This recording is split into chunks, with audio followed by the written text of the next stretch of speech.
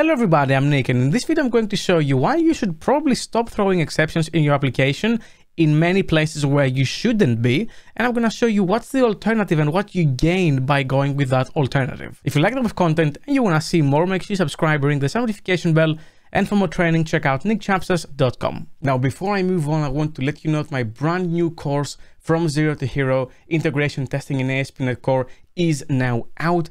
I'm super proud of it. I put a lot of effort in teaching you the right things that you would see in a big company doing things right. It applies to APIs, MVC, Blazor applications. It shows you how you can properly integration test your application and what does it mean to integration test an application, what should be replaced, what shouldn't, how you should deal with that. We're touching on Docker, on Playwright. We're touching on so many advanced state-of-the-art things you would see. So if you want to buy the course, the first 300 of you can use the discount code you see on your screen right now and down below.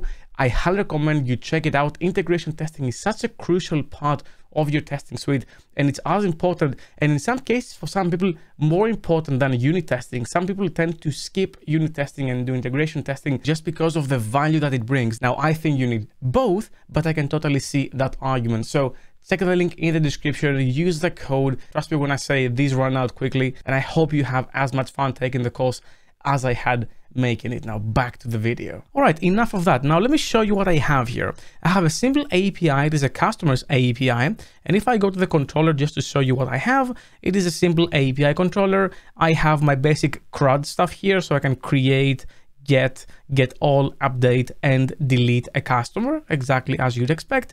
And then I have my customer service, which has a few dependencies, namely my repository because I'm using Dapper, the GitHub service because I'm validating that a GitHub username provided by the API is valid. And then I have a validator which has all the validation about my model in here in this abstract validator. So all the rules are laid down here. And what happens is, if in my service over here, the validator determines that the values are invalid, then I'm throwing. And then later here, if GitHub responds with a 404, meaning that the GitHub username doesn't exist, then it also throws a validation exception because the GitHub username provided is not valid. And the way this is now turned into a bad request is I have this middleware over here, this exception middleware, which you might have used in the past.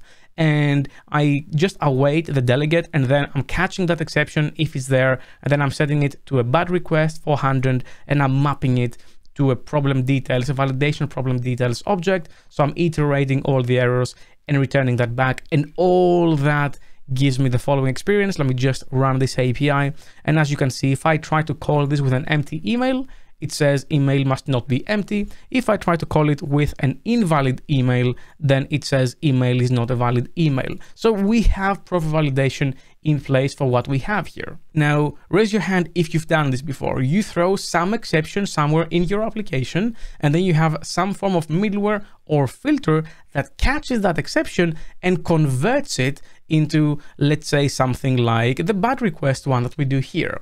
Now, this excludes catch all exception filters that catches things that are unexpected, and it returns a 500 because of that. This is more about things you added explicitly, part of your business logic or your application's logic. Now, in my opinion, you should not be doing that.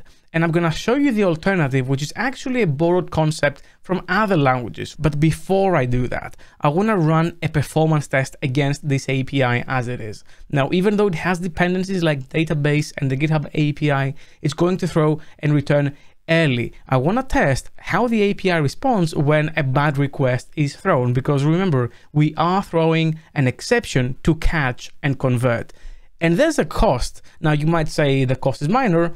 Let's see that. So what I'm going to do is I'm going to dotnet run c release. So run this API in release mode, and I'm going to go back here, and what I'm going to run is this file over here. This is a K6 performance test. I have a video on K6 if you're interested, and all it's really doing is it uses 10 virtual users for a minute, and it hits that API as hard as it can with this payload over here. And then I'm expecting a response back, and this is expected to be 400 bad request. I could validate the body as well, but I don't need to. So that's what's happening. So now I'm gonna go back here. I'm gonna zoom in a little bit and say K6 run, and I'm going to run the stress test. So K6 is now spamming everything for a minute. Now I'm going to give it a minute and not have you wait. I'm going to edit, and let's see how this API performs in its current form, where a validation error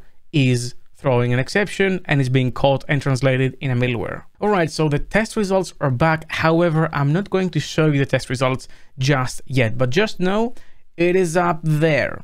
Anyway, I'm going to leave this as it is and stop this API, and I'm going to refactor it to not have to use that exception throwing mechanism. And the way I'm going to do that is with a new type, the result type, which is very common in other languages like Rust or F#, well-designed languages, and it really makes life easier with handling these types of things. Now, it is a more functional paradigm. It's actually a monad. We're not going to go into what a monad is. We don't have that sort of time, but I'm going to explain to you how you can easily use that to refactor that exception throwing out of your application, and explain why, in my opinion, it is a better approach. Now, I'm not going to make that type myself, even though I could, but instead, just because I want to show you the result, I'm going to use a package called languageextensions.core. Great package. Give it a like in the description down below. It doesn't only have the result type, but it also has other functional elements to spice C# up, and it's something I personally use. All right, so now that I have this type, I'll go ahead and remove first and foremost this middleware. So no validation exception middleware. This thing will not be used. And now I'm going to go to my iCustomer service, and I'm going to change this create method, and also the update method that does the same, by the way, and remove this validate and throw call and change it with a var validation results equals validator.validate async the customer.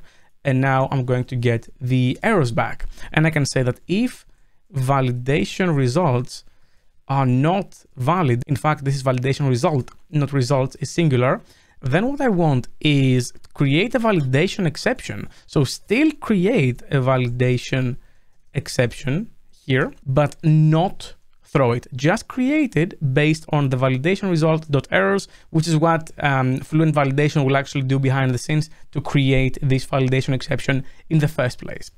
And I'm not going to throw it. Instead, I'm going to change this type from bool to result, which accepts a bool as a generic type. And now I'm also going to update, of course, the interface over here. So this will be updated. And also let's update the update method as well. So both of them have been updated, and I'm going to change it here as well. And now, as you can see, my code here hasn't thrown an exception. This thing that returns task bool is still accepted by this return type. This is because result actually internally, if I go all the way down, has an implicit operator to automatically convert the object to its result type form. Now for the exception, I actually have to be explicit, especially with a task. So I have to say var return new result bool and then pass down the validation exception, which might look a bit clunky, but don't worry about it. It would just say we return this exception, and we're going to do the same one here. Instead of throwing this exception here, we are just going to return it, and that's it. And I can go ahead and actually just remove this throw altogether. Now we could also extract some things there and refactor this piece of code and make it even cleaner. We're not going to worry about that. I just want to show you the change. So I'm going to do the same here in this update. So do this, and then I'm going to use return result now. Here we go. And of course, now if I go to the controller, nothing has broken. However, this thing over here now returns that result type. Now let's take a look at what that result type is in the first place. So as you can see, it is a read-only struct, so allocation wise it will be very efficient, and it has a field for the value itself, the good value, the actual result, and it also has a field for the exception, and can have two states. It can have a success state, so things are good, or a faulted state, so things are not good, I have an exception in me. And the way this works as a discriminated union as well is that this thing can be either one or the other. It can never be both. And then you have to handle both of these different aspects of this type, meaning if something is well, I'm going to do something with it. If something is bad, if I have an exception effectively, and this is faulted, then I'm also going to do something for it. So how this looks here? Well, I'm going to say return result dot match, and I can match either of those states. As you can see here, I can match the success state and the failure state, and I can grab those objects in there. So in the good state, that this item returns a boolean and the boolean indicates created or not on the database layer, then I can actually just copy everything as it is here. And I'm gonna say, here's my good path. If everything is good, then create the user. If things are not good, however, and I have an exception, then I can choose to do something about that. Now, in my case, I care that exception is validation exception. So validation exception. And if something happens here, I want to handle that. What I want to say is return bad request validation exception dot to problem details. So I'm actually reusing that mapper that I had over here to return the appropriate object. And now, because just the bad request and the validation exception is what I care, every other exception is going to return a new status code, and the status code will be 500. So internal server error. Now this does not compile. However, if I go up here and I say this is an iAction result, then everyone is happy. Now, don't be scared by how much more code this is. You can extract that and make an extension method and say result.toCreated or toOK or toBadRequest and refactor it and make it just one line of code with that generic logic in that other method. And let me just quickly off screen also do it for the update method. All right, here's the update method as well. We no longer throw anything, we just match and we return the type. All right, and now if I run this API, I can go ahead in Postman and I can show you that I have the exact same experience. Email must not be empty, and if it's an invalid email, then email is not a valid email, without having to throw any exceptions. And where's the biggest flaw of the exception throwing, other than what we're gonna see in a second? Well, it's actually that it works as a form of go-to call, because it can be thrown by anything, and anything at any point can throw that type of exception. And if that exception is thrown, you go to the middleware and you have to then handle that there, which is an interruption of the execution flow, which I really don't like. I said you jump to unless you know it exists. It is weird. So that way you can follow the code in a way more explicit way and understand how everything flows and how things are handled. And just to prove that this doesn't have to be that much code, after I show you the next thing, I'm going to refactor it. But what I want to do now is I want to stop this and I'm going to go here and I'm going to rerun this API now with the new way using the result type, and I'm going to run the performance tests again, and let's see how this performs now without any exception throwing, just the result type. All right, the results are back, and what I have here is these requests per second, which is what I care about. 34.3 thousand requests per second with the result type. Now I'm gonna scroll up and see how much the exception throwing one did. 19.4 thousand. That is worse than the 1/3. It is absurd just for throwing the exception. There's a hidden cost in doing this. And now this test assumes that every request in that time frame will be a failure, which won't be the case. And the realistic result depends on how often your users are to fail registration and how many of those requests you get per second. But you can't deny that your application will consume significantly more resources to do this for no benefit, for worse code that jumps around and you can't really control the flow. So in my opinion, you should not be doing that.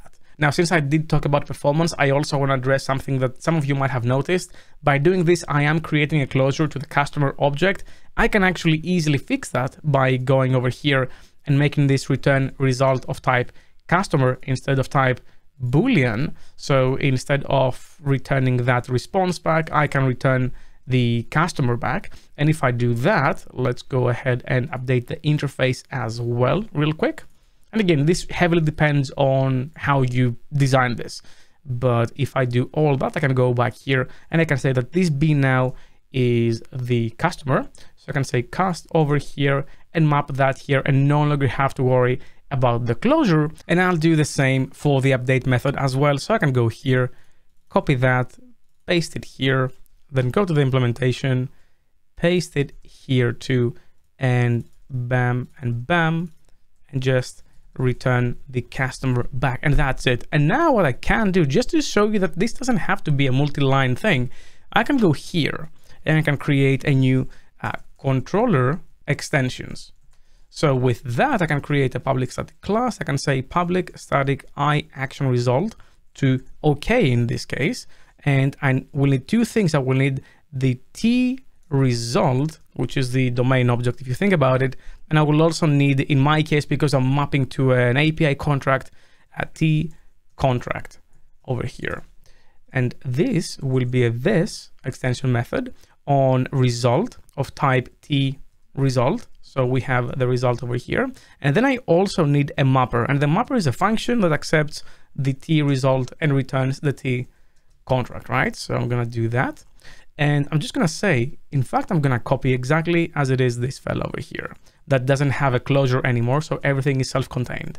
So I'm going to change a few things as I need to. So first, this is new OK object result now. This is new bad request object result. Yep, here we go. And this is new status code result. There we go. And now this B is the tResult type that I can use, but all that mapping logic goes away. So I no longer need that. What I do need is var response equals, and then I have the mapper, and the mapper accepts the object and returns back the response contract. So I'm passing that down here, which means that all that now the thing I removed becomes return result dot to OK with that extension method. And the mapper is customer. So let's say C is C dot to customer response. And that's it. All those lines that you saw before became this with the exact same experience. And now all that is generic. You just have to provide the mapper call and the rest will just work for you. Just to quickly prove that it actually does work, I can go here. Did I create successfully a user for me? I don't know. Let's create one. So happy path works absolutely fine. Going here, trying to change it with a bad one, and I'm getting the error, as you can see, going through that flow over here. The one where, let's just actually debug it. Why not? Let's click that. It hits that breakpoint. It gives me the result back, the customer. The fluent validation, as you can see, said that it failed. It has an exception here. It goes in the toOK method, and you will see it goes in the exception block. And I'm catching that. I'm dealing with it and returning the appropriate thing. And voila, that is handled appropriately. So I hope you learned something. I hope you saw the impact of exceptions and how you can refactor them out of your code if you want to. You don't have to go with that approach, but I find it better to work with. So it's ultimately up to you, but this is what I would do. Well, that's all I had for you for this video. Thank you very much for watching. Special thanks to my Patreons for making these videos possible. If you want to support me as well, you're going to find the link in the description down below. Leave a like if you like this video, subscribe for more, and like this and ring the bell as well. And I'll see you in the next video. Keep coding.